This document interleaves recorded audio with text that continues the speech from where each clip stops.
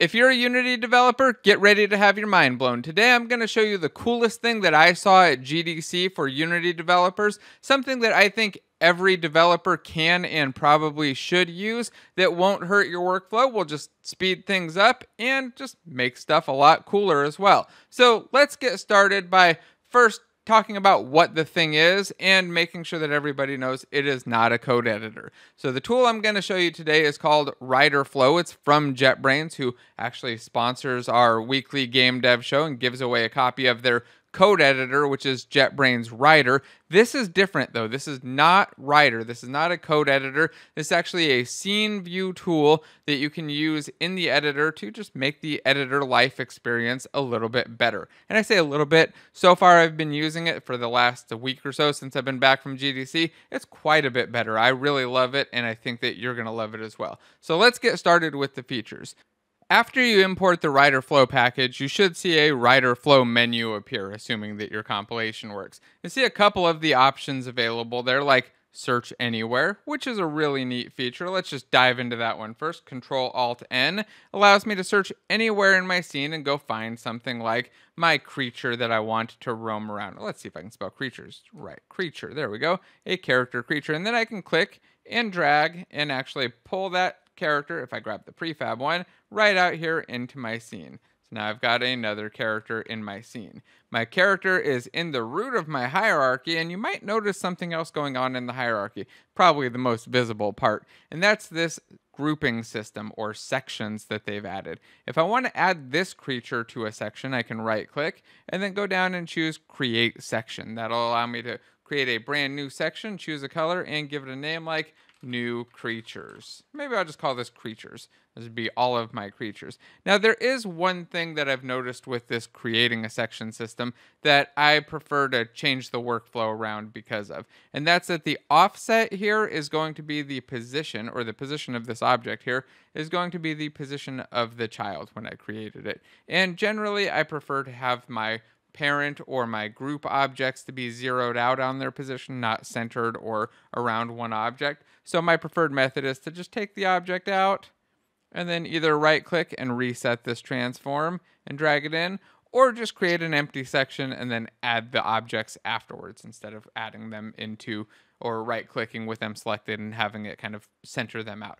Now, there was a question that a lot of people asked when I was looking at this about whether or not this creates an object or if it's like some other thing, if it's doing some extra work to not modify the transform. And as far as I can tell, it does look like it just creates an empty game object and adds some nice, fancy, pretty highlights. You might also notice something else in this hierarchy though. There's a star here and a little note edit pin mark. The pin is for adding in special notes. So I've got a note on this creature that he is player controllable. See, this is character creature. So this is a character that's controllable by the player. And I added a note so I could remember that that's what that was. And there's also these little stars. And these stars show up in this writer toolbar. You can see it right here. It's been floating around the whole time.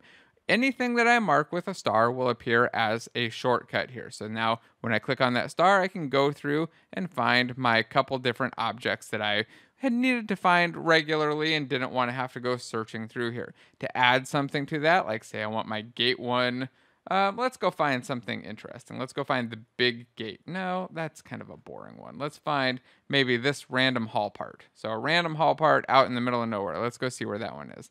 I go select it, and now I've got this hall part as a shortcut or something that I can get to. So if I was working on this section, I could work on it and then jump back over to my creature or whatever other thing that I needed. And this so far has been the most useful thing that I've used.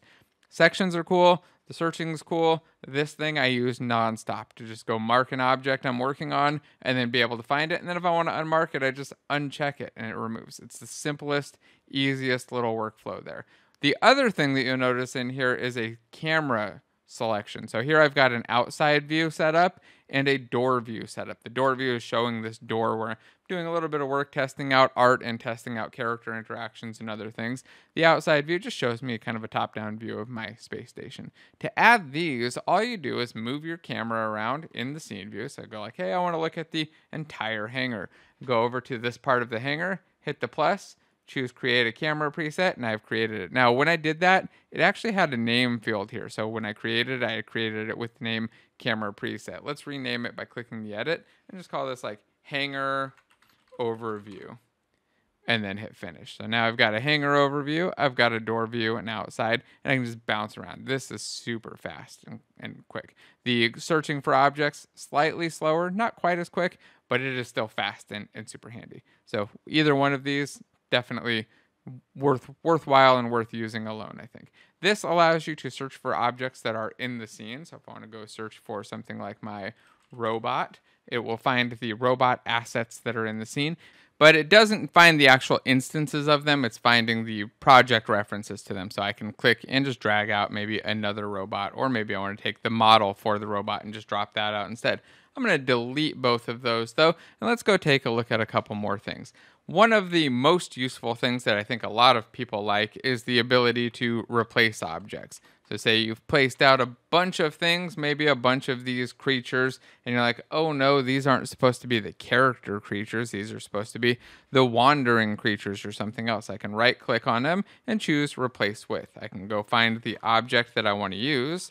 Let's go find my roaming creature. Didn't I make one that was capturable? There we go, a capturable creature. And then I can expand out the options here and actually choose what I want to do.